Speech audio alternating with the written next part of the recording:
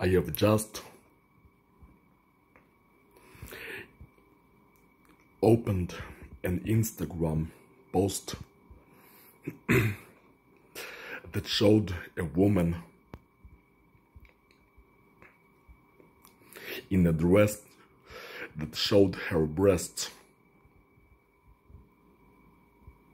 Yeah, because I'm attracted to breasts. I'm a guy, so it's natural, it's normal. Every normal guy is attracted to breasts, right? It's 100% normal. Yet when I clicked on that picture, that fucking AI twitched my arm. Like it was trying to tell me that there is something wrong.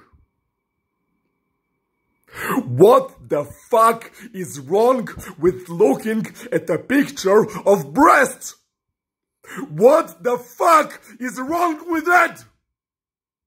There is absolutely nothing wrong with that. Why does it always try to make me think that something is wrong? Nothing is wrong. Nothing. Everything is just fine.